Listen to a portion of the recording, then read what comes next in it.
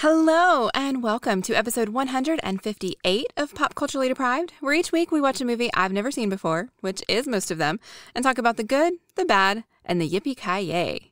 This week we're going to be talking about Die Hard 4 and 5 on your Jesus podcast.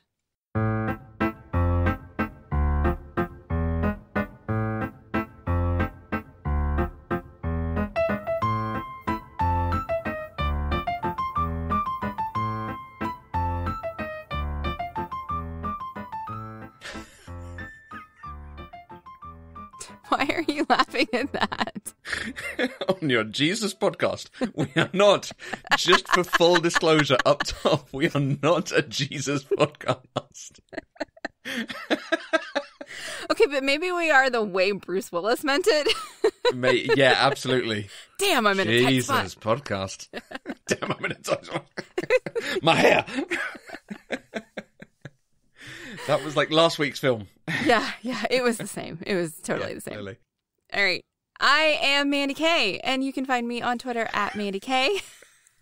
I am Matthew Vose. You can find me on Twitter at Matthew Vose. Where you talk about putting Russian dubs of Buffy on things. Yes, the Night Watch episode will have been out because it's before this one, so we hope you all enjoyed that, where I managed to get a clip of Star Wars and Harry Potter and Russian-dubbed Buffy into an episode. Ooh. Yay me. Yay you. If you missed it, go back and check out Night Watch, even if you've not seen it. Like, it's a great film, but I think we had a very good conversation. Mandy's not heard it yet, so she's really worried I'm making it up. No, I thought we had a really good conversation, so I'm assuming that your editing didn't turn it into a bad conversation. So, it's going to be Everything's fine. half a second off, yeah. We would like to give a shout out to one of our wonderful patrons, Kate, who was on Twitter at Katie Charoux, has supported us, I think, from the very beginning of it and has been on to talk to us. Kate is a wonderful, wonderful follower, supporter, friend of the podcast. So thank you very much, Kate. Thank you, Kate. All right, we're here to talk about Die Hard. Die Hard. We're talking about Die Hards. We are Dies talking Hard? about... Dies Hard. Maybe. Dies Hard, like Surgeons General. I don't know why you let me unilaterally make the decision to combine 4 and 5 into a single episode. Because I had seen 4 and didn't really want to talk about it, to be honest. And I hadn't seen 5. Okay. And didn't really want to talk about it. Okay, fair enough. Joseph also had seen 4 and had not yet seen 5, so apparently that's a trend. Is he just looking at my letterbox list and just making sure he watches all the same? We are so in sync sometimes. No, but the fourth one, Live Free or Die Hard, is his favorite of the franchise. So really? Definitely differs from you on that one. Oh, I'm very sorry for what's about to happen, Joseph. I hope Mandy backs you up enough. I will, don't worry. So no, I thought this would be good that we could just rip the Band-Aid off. Band-Aid? Is that the thing? Band-Aid, yes. Plaster for everyone else. Very quickly, cover them both, talk about them, talk about why they're different. Does it work as a franchise? Take a, slightly larger look at the whole thing. Okay, that's fair. Starting off with a film that is called different things for you than it is for me. It is. Yes. It was called Live Free or Die Hard here in the States, but apparently it was Die Hard 4.0 everywhere else. Die Hard 4.0 because it's about computers and stuff. So 4.0 makes it all computery. No, it's Live Free or Die Hard. I mean, that name doesn't really make sense either, so whatever. So, do you want to try to tell us what it doesn't matter. I am still going to do it. Yeah, but the story is just such the... Ugh. Go on. All right. Clearly, Matthew is holding nothing close to his chest on this one. He is not excited about this conversation at all. Okay. I should have waited to open my beer now, shouldn't I? Yes. Right, let's yes. get into it. It's ginger beer, but, can still do the same thing. Absolutely. All right. Live Free or Die Hard, or Die Hard 4.0. Die Hard 4.0. John McClane and a young hacker join forces to take down master cyber terrorist Thomas Gabriel in Washington, D.C. Yeah. Okay. A Good Day to Die Hard. What was that called? And was it called that, or was it Die Hard? It's called A Good Day to Die Hard. It is called A Good Day. So it was just the fourth one that they changed. Yeah. Okay. In A Good Day to Die Hard, John McClane is a terrible father who knows nothing about his son's life. They end up in Russia, where ultimately they team up to stop the bad guys, but they wouldn't have had to in the first place if John McClane wasn't an idiot. Which one of those do you think I wrote? Yeah, that's you sticking the boot in. Let's loop back around to that. All right. Die Hard 4.0, or Live Free or Die Hard, is the fourth installment of the Die Hard franchise. Released in 2007, it was directed by Len Wiseman and starred Bruce Willis, Justin Long, Timothy Olyphant, and Maggie Q. It is the highest-grossing film of the Die Hard series and received generally positive reviews from critics. Die Hard 5, or A Good Day to Die Hard, is the fifth and final, so far, installment of the series. Released in 2013, it was directed by John Moore, written by Skip Woods, and stars Bruce Willis, Jay Courtney, and Sebastian Koch. It was the first Die Hard film to be released in IMAX theaters. And while it was a box office success, it received overwhelmingly negative reviews and has an approval rating of only 15% on Rotten Tomatoes. It baffles me, the good reception for 4. I loved 4. Utterly baffles me. Oh, God. Ugh. Anyway. All right, Matthew, so how did you watch these two films? It sounds like you don't own them. I do not own them. I have the Die Hard trilogy box set. Okay. Which is the first 3 films. It came with a cell from one of the films, a little frame of one of them. It's a whole nice collector's edition before these distant sequels came out. I recorded one from Channel 4 in December 2018. And I just recorded one from Film 4 in January 2019. Wait, you've been holding on to these for a year? Yep. Wow. Because at some dedication. point we were going to do it. Yeah, so they've just been sat on the DVR on the Skybox, waiting to be watched. Oh, Matthew. And now I can find... I did have to sit there scrolling down, like, they're in here somewhere. How much space do you have on your DVR? Oh, terabytes. Okay. Wow. And it can do like 5 channels at once recording, or 4 channels and you can watch one or something. That's so fancy. Like, they are pretty nice things. Okay. This episode sponsored by Sky Q. To be clear, it's really not. Nope. Pay us, Sky. You've got enough money. How were you able to watch it in the US? I did the free trial of the Stars add-on on Hulu. Okay. So you can watch it there, or you can rent it. Any of the digital rental services, it's available. They're both available. They are on Amazon Prime and Vudu and Google Play and iTunes. Yes, yeah, they were rentable over here. The Stars channel over here, whatever film that I used for it over here, I think that was when I watched Whip It. Do you have access to Whip It on Stars? I don't know. Because let's cancel talking about Die Hard and just watch that. No.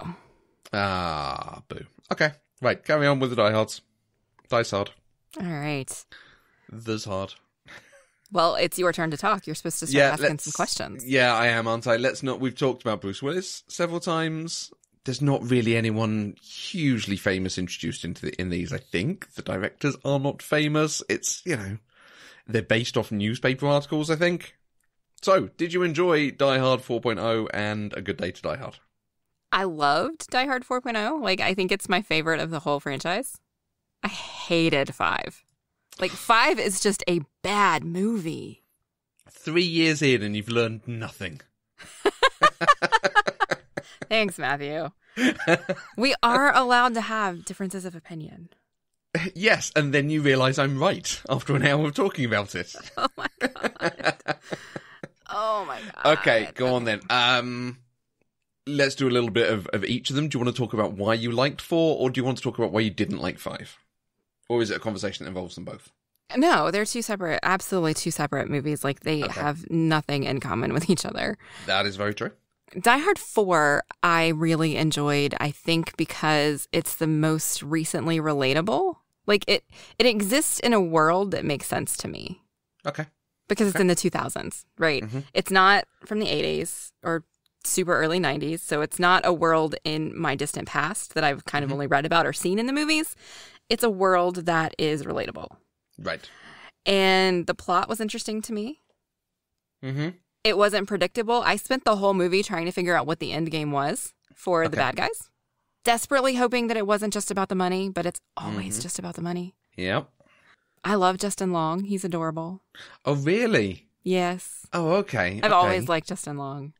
Ah. And I thought Bruce Willis, in that movie, he portrayed an accurate representation of what I would expect his character to have grown into over the course of 15, 20 years. Okay. He was unflappable. He was mostly mature.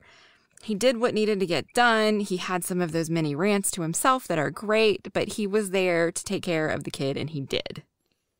Okay. And I enjoyed that. Right. Good. And then we got to number 5. Okay. John McClane is a fucking terrible father in number 5, which does not line up with the rest of the movies. No, what? So why are you saying that? Okay, where do I start? He doesn't know that his son is a CIA agent.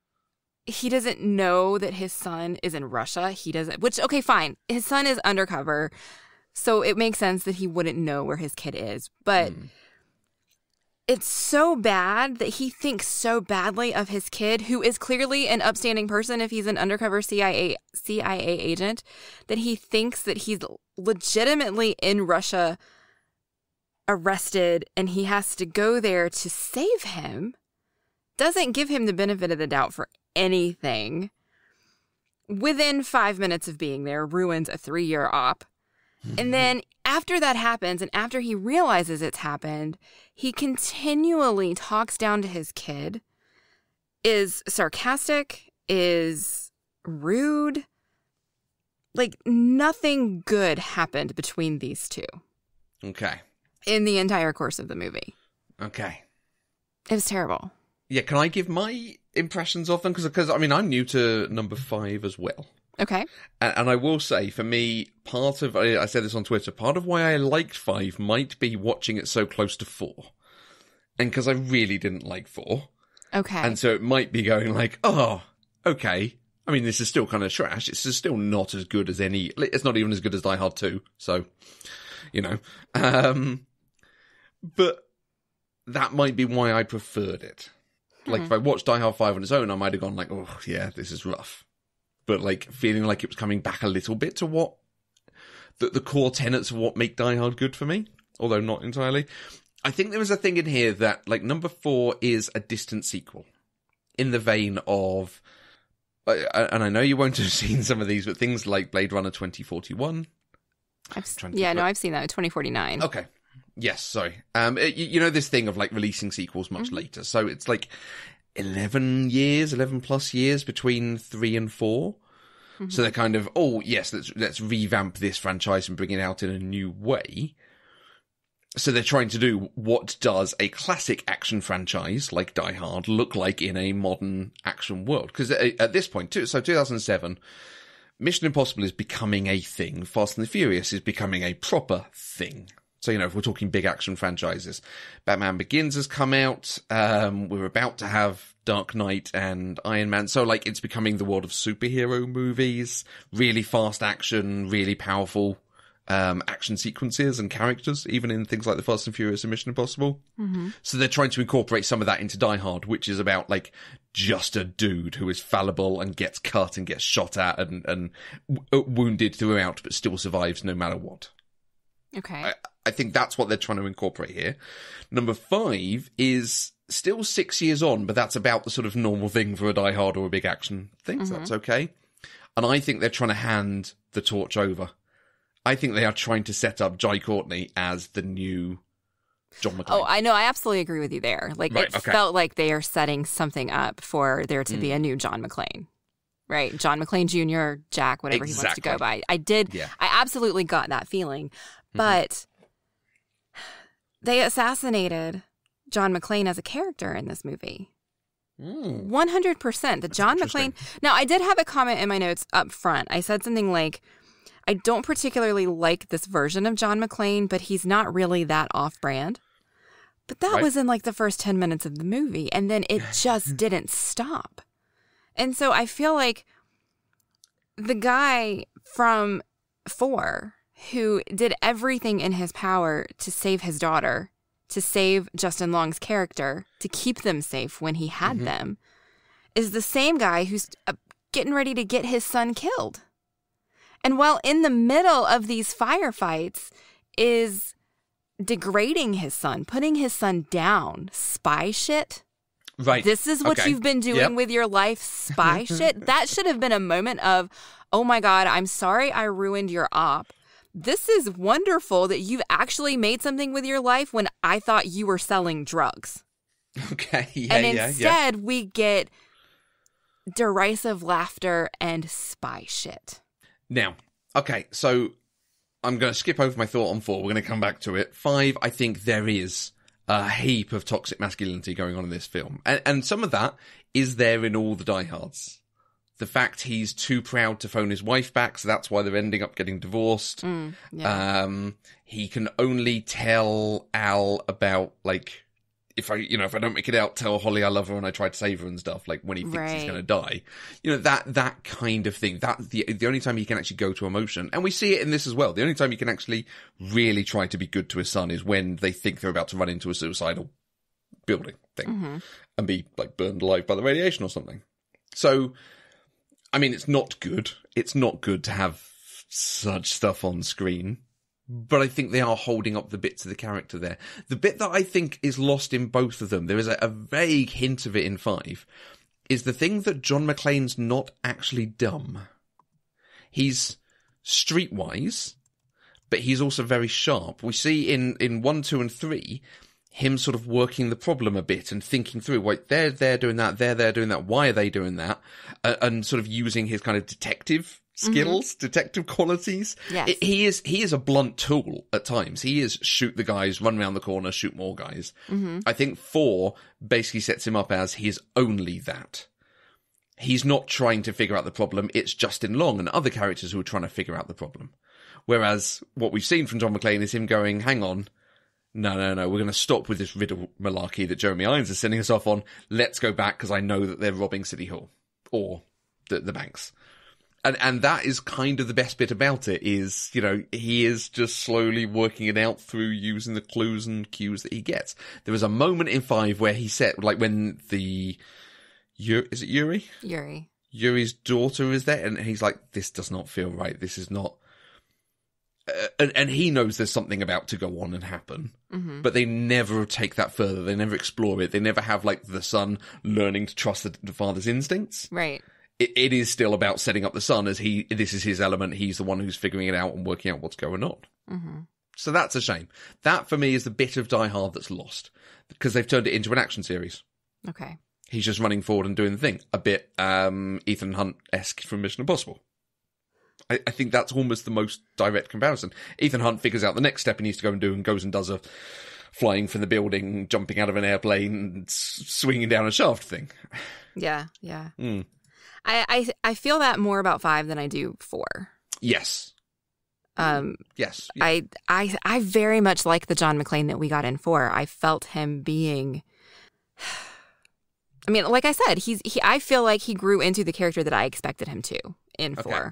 I feel like they presented us with a John McClane who is older, wiser, calmer in many ways. Okay.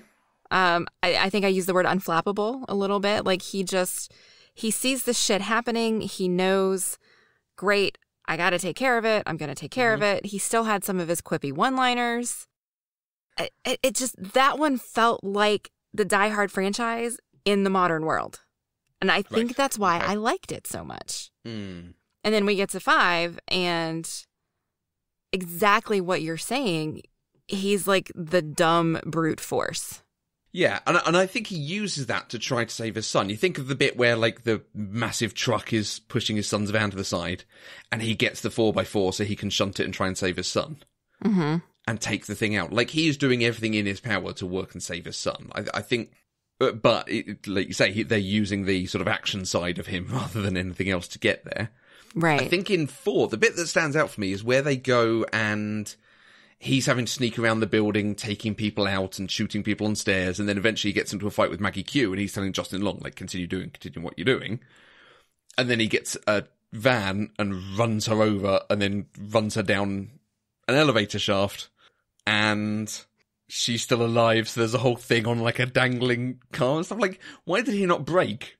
Let her fall off and then run her over again? It's action for action's sake, and he's there doing the dumb brute force thing rather than actually being involved in the plot. It's such, and some of the phrases he uses about her, I'm not totally sure I'm happy with. Right. No, I get that.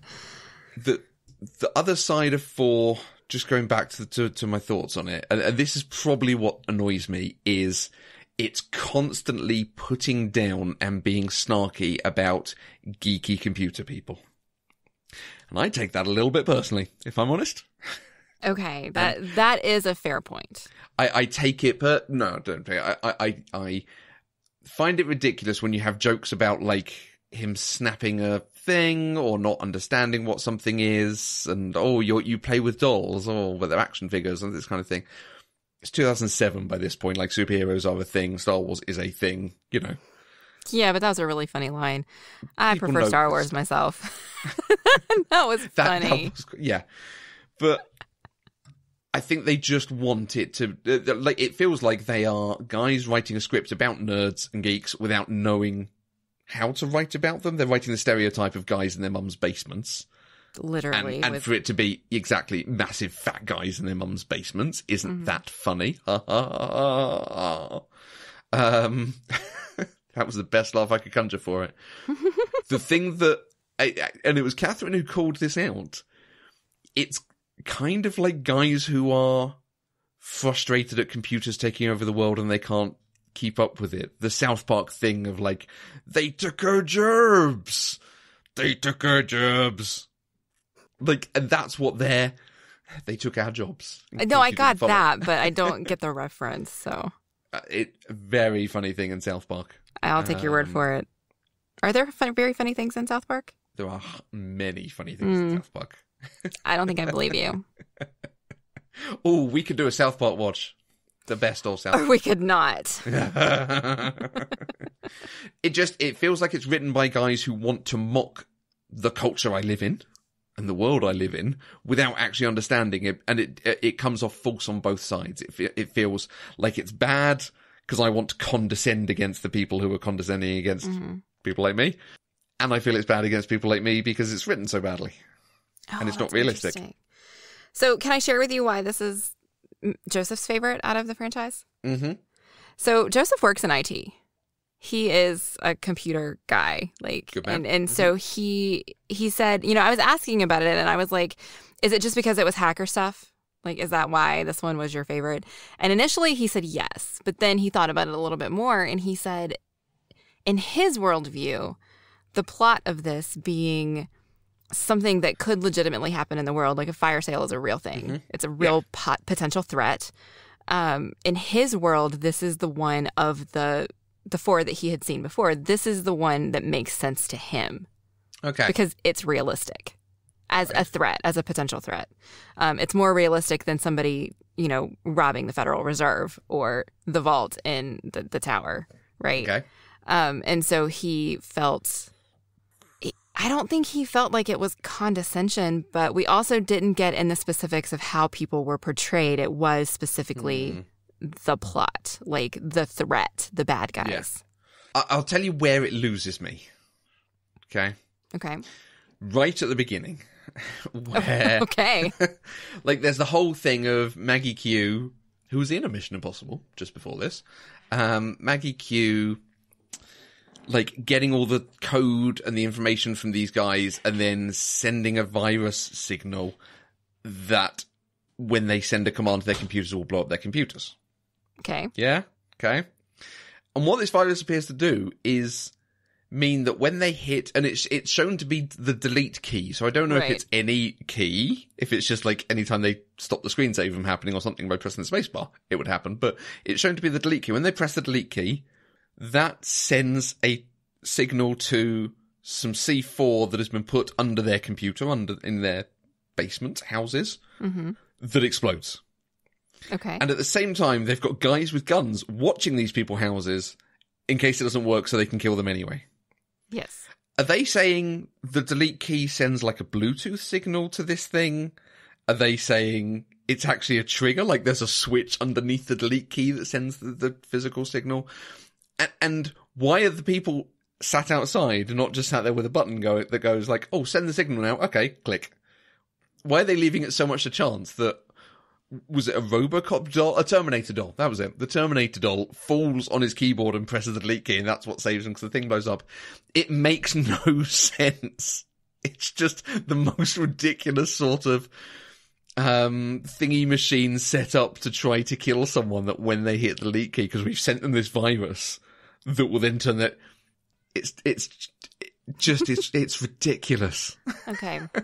I think you have a valid point about why did it have to be triggered to their computer when they had people outside who could just use a detonator. I think that's a valid point, and I didn't think of that. Coming from somebody who's not quite as techie when it comes to programming and viruses, the idea of just pressing a button and having that trigger like a bit of code that would then flip the switch, that worked for me. I could buy it. Okay. Why it was the delete key, I thought that was a little bit weird. Because how often do people press that key? Mm-hmm. Like, especially when you're getting ready, like you're turning something off. Yeah. Because there was a thing like, oh, my computer's done something weird. I don't hit the delete key, I hit escape. Right, exactly. And then I hit power. Or it just... So or I think Control-Alt-Delete. Exactly. It's like, it's that kind of, so early on, it's doing stuff that's making me go... Wait, what? Yeah.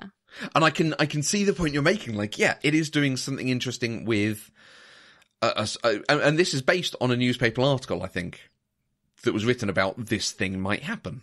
Mm-hmm. So they basically took that as an idea and then went, right, let's write a film based on it.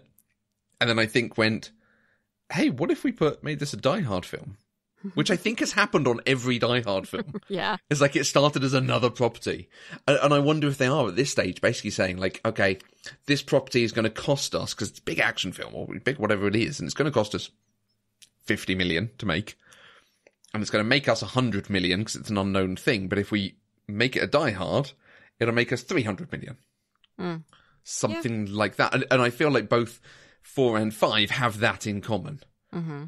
That they were at some point just written as interesting spy action films, and then they went, but what if we made it a Die Hard and trade on the brand and the actor? Yeah. Well, I mean, I think that's how a lot of movies get made. Yeah? It's trading on the name of the actor. Oh, yeah. Actors are like the number one thing the audience will go and see, so. Okay. I did think the special effects in 4 were pretty spectacular. They were miles above anything we had seen previously. I'm trying to remember any particular... I think a lot of it feels like practical effects. They're pretty sure they weren't. But things like the helicopter chase. Okay. So there's 2 that I can think of specifically. One, the car flip in the tunnel. Mm-hmm. And then there was one where he flipped... He was driving a car. They're all car related, so maybe they are practical effects. But he drove into a chain link fence that flipped over with the bad guy on it. Mm-hmm. Both of those I thought were really well done. Okay, nice. So that's I can't something remember. in the plus column for this movie. Yeah, it's standing out because there are a lot of sort of CG effects in 5. Yes. I don't think are necessarily as good as, certainly because I mean, when did that come out? 2012, 2013? 2013.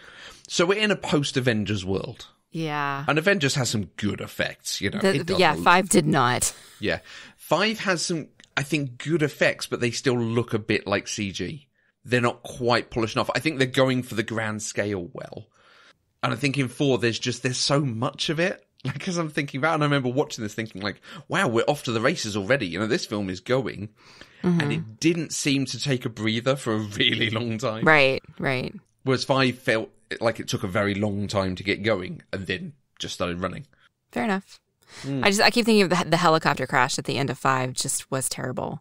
Yeah. Both visually and the sound effects on it were awful. The weird, it's going into a building in slow motion as they're jumping out of the building in slow motion, and it's just... And the sound sounded like somebody was dropping buttons in a jar. It was all this little plink, plink, plink, plink, plink. And I was like, that Amazing. is not what that would sound like. It was terrible. Don't. Before we transition into some of my favorite moments, since I'm not sure you actually have any, I thought of something that I thought was really clever, and I just want to share it. Go on. So this particularly was a number 4. How on earth did Justin Long and Bruce Willis's characters make it through all of those shenanigans? Yeah. Like, it was just one right after the other of these near-death experiences, of like near misses of death. One right after the other. And the only time I've ever seen that happen are the people in Final Destination. They're the only people who ever miss death that often. Like, it just doesn't happen. And maybe that's some of it for me from 4, because it was so non-stop. Like, the great thing about the Die Hard films is it's him in a series of situations, just gradually getting through the bad guys, stopping the plot, figuring it out, doing whatever he can as he goes. Mm-hmm. And this was just like, he even makes quips about it, about like, do you dial, 1-800-henchman and order more or something? Because it is just a sort of endless thing. Yeah, no, it was. It was just one right after the other without letting up. I think in both of them, and this is, for me, what hurts both, is there's no fan service. So there's no, oh, hey, you're John McClane. Didn't you do that thing in that tower? Didn't you do that thing in New York? Didn't you do that thing at that airport? Right. Something like that. There's no, like even in Die Hard 2, where he phones Al and sends him a fax. It's like that little moment. There's nothing tying it. And again, this goes back to like, this is not a Die Hard film. But they've not put anything in to make you go, oh yeah, that's cool because I've seen that film and I know that and I recognise that reference and stuff. Yeah. I mean, by this point, certainly by 5, he's a national hero. You would think. He's got every medal. He's on talk shows. Someone's ghostwritten a book for him, all this kind of thing.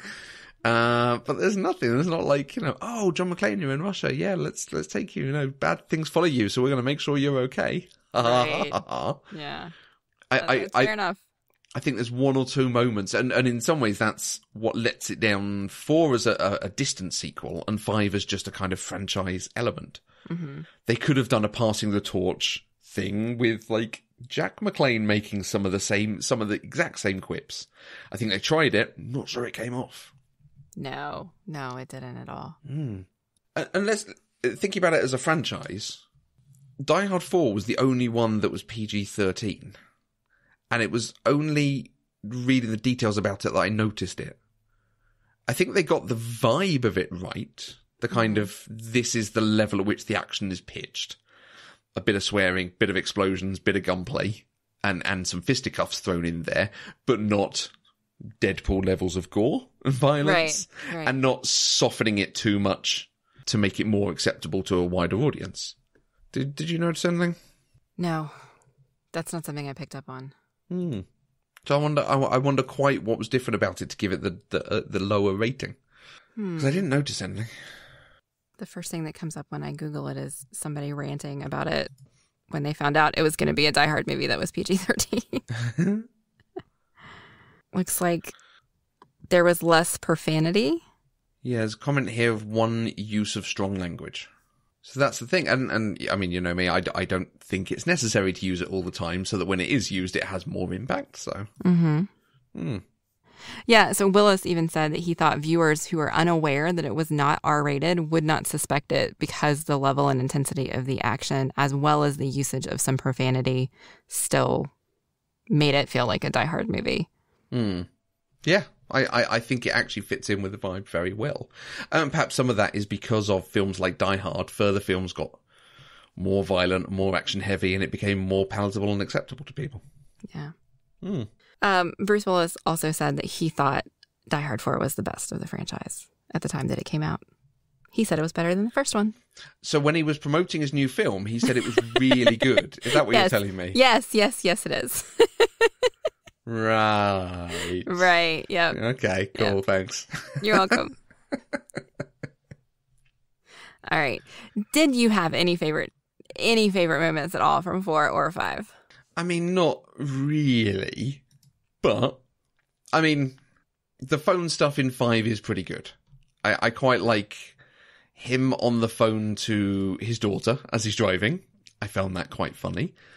And let's give a shout out to Mary Elizabeth Winstead, who I love. Seeing her in anything is awesome. So it's really cool to see her cropping up and like doing something fun and random. Okay.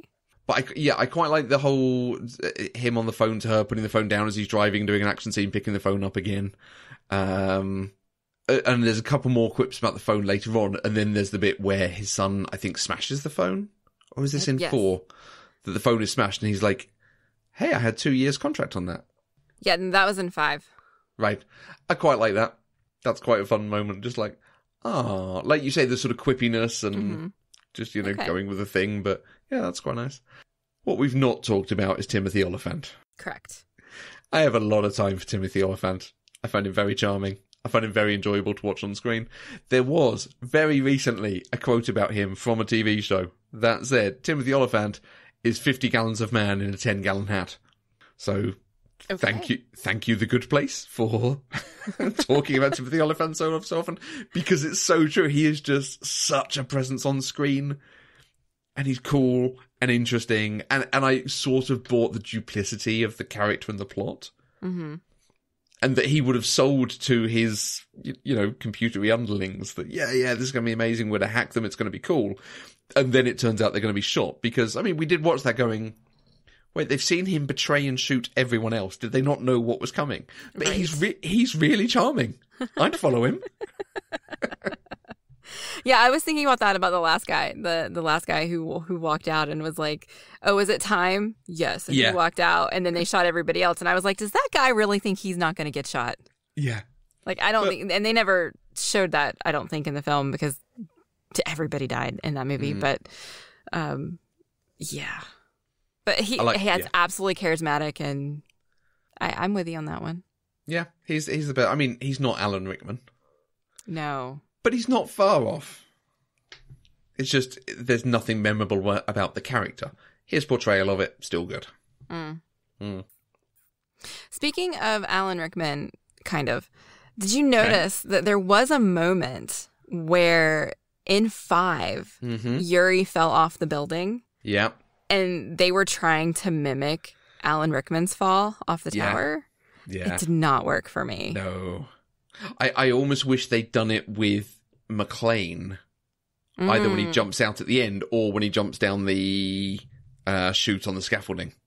Yes, either one of those would have been better. If that's the sort of fan servicey fun you can do, and oh look, they're doing the Alan Rickman shot on Bruce Willis. That's kind of cool. Yeah. But giving it to Yuri, who couldn't pull it off, didn't work well. No. How about you? I'm assuming. I have several from 4. More. Yeah, okay. I do. Okay. Justin Long, well, okay, so I loved everything about Justin Long's character, and it made me realize how old I am because I keep calling him a kid in this movie. Mm-hmm. He was 29. Yeah. I'm old. So, talk to me about Justin Long. I don't know Justin Long very well. We're not best buddies or anything. What do you know him from? Why do you think of him as a kid? He's the PC guy from the I'm a Mac, I'm a PC commercials. Oh, is he with John Hodgman? And have you ever seen the movie Accepted? No, I know of it. It's so good. He's the main character in that. Okay. He dated Drew Barrymore for a while. He did? Did he date Jennifer Aniston? I don't think so. Okay. He's done a lot of other things where he's just that guy. Like, I think he's adorable. He was in Galaxy Quest. Well, yes, yeah. I've seen him in 1 or 2 things. Yeah. But not much. He's in a series at the moment called Giri Haji, and that was the thing we'd seen him in. We've seen him recently, and we can't remember what. Oh, yeah, the London-Tokyo detective series. Justin Long's in it randomly. Okay. Where else have I seen him? Oh, he was in Dodgeball? Yeah. So, but there's no one, role you particularly think of him, or is it Accepted as your... No, he's the Mac guy. Okay.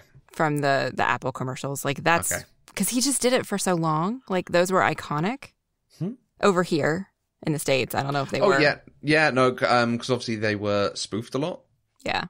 In meme culture. And then they did it over here with Mitchell and Webb. So it was 2 comedians that you see that do stuff together anyway. They did a show called Peep Show.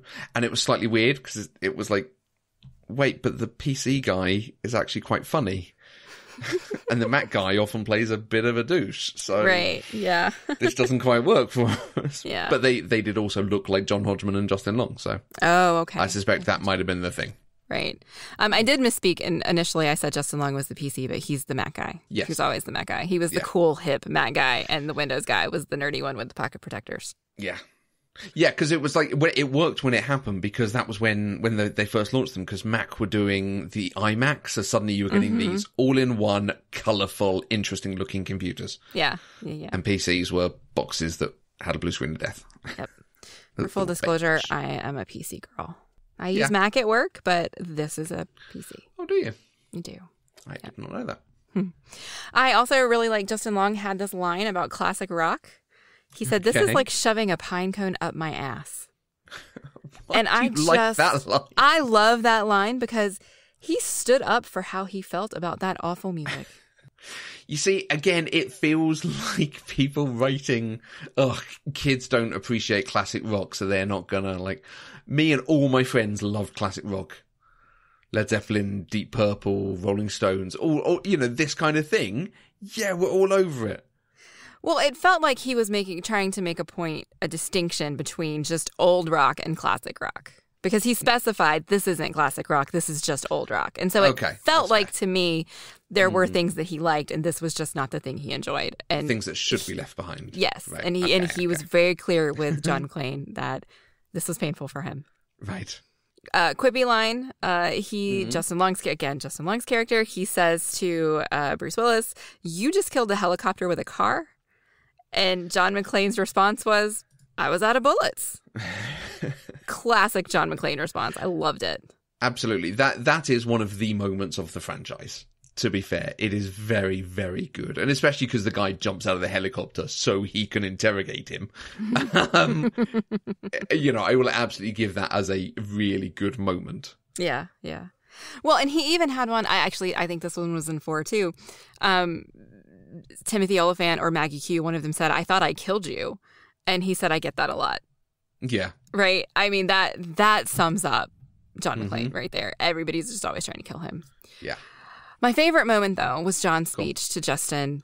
Was his name Matthew in the movie? I think so, although it's another case. Let's talk about Matthew roles in a minute. Yes. So John gave him a speech about not being a hero, about not wanting to be a hero. You know what you get for being a hero? Nothing. Get shot at. Get a little pat on the back, blah, blah, blah. Attaboy. Get divorced. A wife can't remember your last name. Kids don't want to talk to you. Get to eat a lot of meals by yourself. Trust me, kid, nobody wants to be that guy. Then why are you doing this? Because there's nobody else to do it right now, that's why. Believe me, if there was somebody else to do it, I would let them do it, but there's not. So we're doing it. That's what makes you that guy.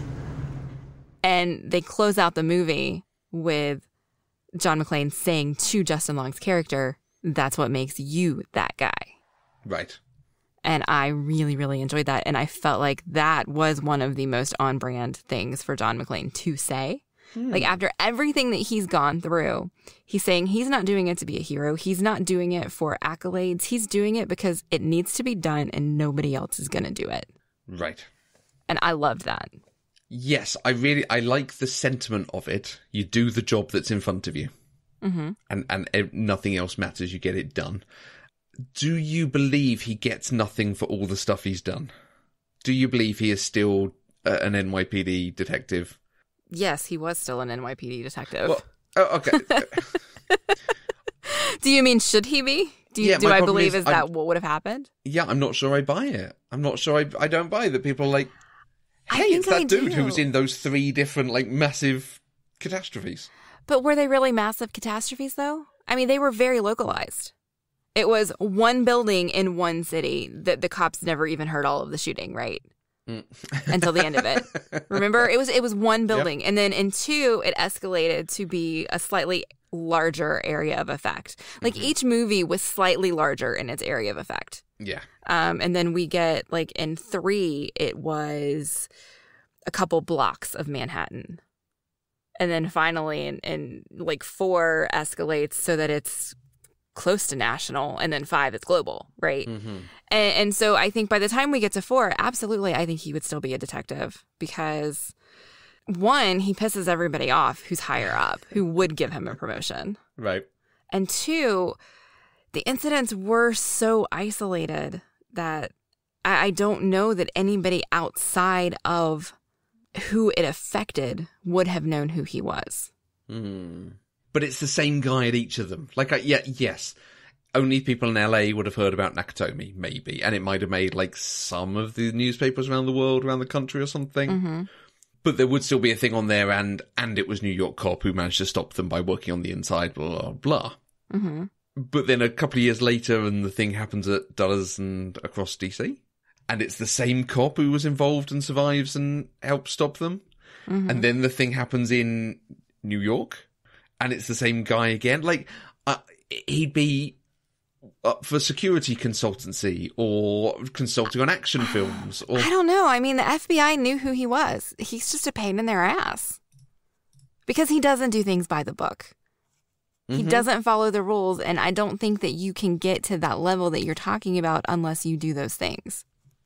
I'm not sure I'm talking about him getting a promotion within his job necessarily. It's the fact they are still trying to portray him as kind of schlubby cop who just does the job and no one really knows him and so on. Like I said, I think he'd be an American hero and he'd be a celebrity because of doing all this stuff. I think at this stage it's kind of, the fact the bad guy's like not going, wait, McClane's the one who stopped those other terrorist things, isn't he? Oh, perhaps we need to think about this. They have to go and look him up. They have to Google him to find out who he is. Right. Rather than, oh yeah, I read about him because someone wrote a book about it, because people would write books about him and about the events and make movies about him. Like, there's a movie about Sully and he's a guy who landed a plane. I mean, he landed it on water, so fair enough, but... All right, I'll give you that one. I think this is my thing, that the conceit they're trying to give is like, it's just this cop who just gets involved in all these things and stuff. Like, no, show me some change and development in this world. Show me what the effect the last film has had on this film. Don't just make another action film where he gets involved in some massive plot to steal and make some money. Okay. That doesn't look like it's trying to steal and make some money. God, they wrap themselves in wires, don't they, to try to deceive you that they're not just trying to make money off these plots anymore, do they? Yeah. How many times was there a triple, double, quadruple cross in Die Hard 5? Oh my goodness. Yeah. Speaking of quadruple, double, whatever crosses in Die Hard 5, if I have to come up with one thing that I like, I can come up with one thing in the fifth one that I like. Good, go on. And it's a performance thing. In the reveal, it got revealed that Yuri was actually behind the whole thing with him and his daughter. Like, he was never a victim. He has masterminded this whole plot. Yeah. And so now he's at Chernobyl getting all of his uranium out because, again, it's about the money. Jack and John don't know this yet. They think this is a rescue mission for Yuri. They show up, and immediately Yuri reverts back into sickly, feeble, frail man who's been in prison for 5 years, who's trying to be murdered, right? Like, instantaneously, you can see the physical transformation that he does. It's not unlike Christopher Reeve's Superman Clark Kent transformation. That's a fair comparison. Yeah. And that level of performance I enjoyed. Nice. Like, the plot was crap. It was just a bad movie. It was all around bad movie, but that was one moment that I thought was really, really good. Right. Yeah. So. And I think it's the bit with the daughter earlier doing the double, triple, whatever cross. Yeah. Worked as well. I quite liked that thing. It's just she has to be in the short skirt that reveals her stockings and she's wearing high heel. Yeah. And flying off in a helicopter with her legs sticking out over the side. Yeah. It's just, It's like, okay. No, I was like, that's not, that, no. Yeah. This is not a franchise that does women well. It does. Well, okay, but it did Lucy well. Lucy in 4 is absolutely John McClane's daughter. Yeah, in a toxic masculinity sort of way. Like saying to Justin Long, "Oh, grow a pair of balls," and Well, I mean, but yes, she's John McClane's kid. Because of that, and it's like, oh, come on. But she stood up for herself, and she knew that her dad was going to save her, and she kind of, she knew the information she needed to give him to make it even the odds. Like when she said they're down only 5. Yeah, I did like that. Like she had a good head on her shoulders, and she didn't panic. And I think she got that from him. Mm. Because I imagine he spent a lot of his life with her, drilling into her, here's what you do if a bad guy comes upon you. Yeah. Right? Probably with both kids. We only get to see him be a terrible father to adult John Jr. And that's probably part of why she didn't really like her dad, right? John Jr. has gone into a protection role, working to keep people safe, and is clearly a action hero kind of guy. Yes. That's what he is not unlike his father. No. And I think the film wants us to go like, he's a little too much like him. Yeah, it was bad. What happened to Jai Courtney? It feels like there was Sam Worthington for a bit, and then there was Jai Courtney for a bit. And neither of them have ever actually really came to anything. I had to look him up. I don't know him from anything. I'm sure I'd seen him in something else, but he's just one of those guys. He was in a series of action films for a period. Oh yes, he was in one of the Terminator films, and then he was in Suicide Squad. Oh, he was in Genesis, wasn't he? Yeah, exactly. Genesis is the one that I haven't seen. Okay. Oh, and it's got a doctor in it. Even Matt Smith has not made you watch the terrible Terminator films. I was going to, and I just never got around to it. So that's fair. It's very fair, to be honest with you. Good. Die Hards. All right. Is there anything else that we need to discuss about this franchise? So there are always rumours about a 6th film. Die Hard is one of those franchises. There are always rumours about it. Mm-hmm. And there always have been. I think I've seen something about like a 6th film that's just called McClane. That is going down the Logan path or something, which... That's interesting, because I think some of the stuff that I read, and again, because nothing's confirmed, I've seen something about like a prequel prologue kind of thing. Isn't Die Hard the start of the story? How did John McClane become the guy who could keep his head in that situation? I don't know. I do know Bruce Willis has said that he wants there to be a 6th film so that he can officially retire the character of John McClane. I'm sure he does. But I don't know. If it comes out, we're going to have to watch it. Oh, yeah. We're going to have to, because this podcast started with a Die Hard movie. Yeah. Like, we can't not do them if there are more. I mean, it's been 7 years now since that last one. Yeah. So it is kind of time for it. Because what have we got? 2 years, 5 years, 12 years, 6 years. So, yeah, they do come out a fair amount apart.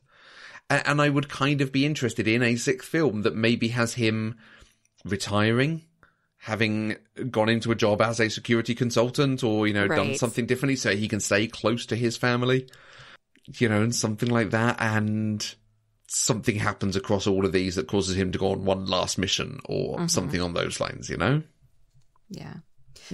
As recently as 2018, an updated script actually titled McClane was submitted to the studio. Les Weissman is supposed to be on board to direct, who did 4, but it has been removed from Fox's slate because of the Disney acquisition. So now it's going to be up to Disney to decide if... Oh, it's Fox, isn't it? It was. Yep, it's Fox. So it kind of depends on what they do with their adult franchises, the Deadpools of this world. Yep. It looks like Tobey Maguire is supposed to be a part of it. Mary Elizabeth Winstead has said she would love to come back. Yeah, I welcome her in anything. So, Yep.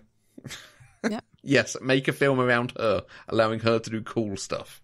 I would love to see that movie. Absolutely. I mean, she's Huntress, I think, in the new Birds of Prey Harlequin movie. Oh, is she? So, okay. I mean, not having seen it yet, so I don't know, but she's in that. Okay. Good. Cool. All right. Well, if you would like to join our conversation, you can use the hashtag PCDeprived on Twitter. You can find us on Twitter, Facebook, and Instagram at Eloquent Gushing, or you can send an email to podcast@eloquentgushing.com. As we said up top, thank you so much to Kate at Katie Sharu on Twitter for your wonderful support on Patreon. We love you very much. Thank you. If you want to do what Kate did, you can also support us on Patreon. Go to patreon.com/eloquentgushing to help support us. You get early access to shows, exclusive content, exclusive merch, bonus things. Go and check it all out and help to support the network. And we will be back next week with another episode where we are going to talk about both parts of Twilight Breaking Dawn. Until next time, I am Mandy Kay. And you've got to be running out of bad guys by now.